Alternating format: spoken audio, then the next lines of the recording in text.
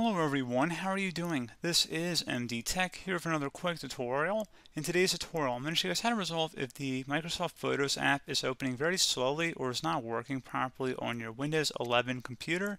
So this should hopefully be a pretty straightforward tutorial, guys, and without further ado, let's go ahead and jump right into it.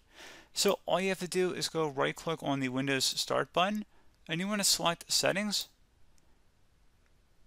select Apps, and then you want to select Apps and Features. Alternatively, you can also search for this in the search button as well in the search menu.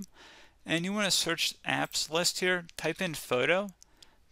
Best match will come back on Microsoft Photos. Go ahead and click the three-dotted icon next to it and select Advanced Options.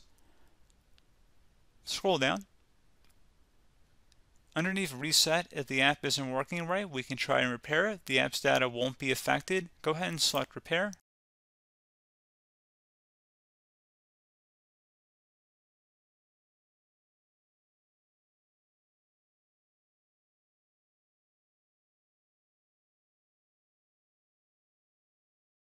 And hopefully at that point, once you close out of here, restart your computer, the issue should have been resolved.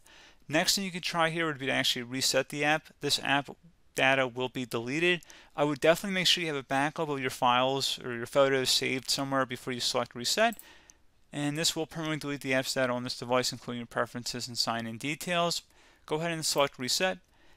Again, if you have it saved on a folder on your desktop somewhere, it shouldn't actually delete your photos, but you just always want to be careful when resetting applications that you have important files and documents backed up somewhere. So again, pretty straightforward process, guys. I do hope I was able to help you out, and I do look forward to catching you all in the next tutorial. Goodbye.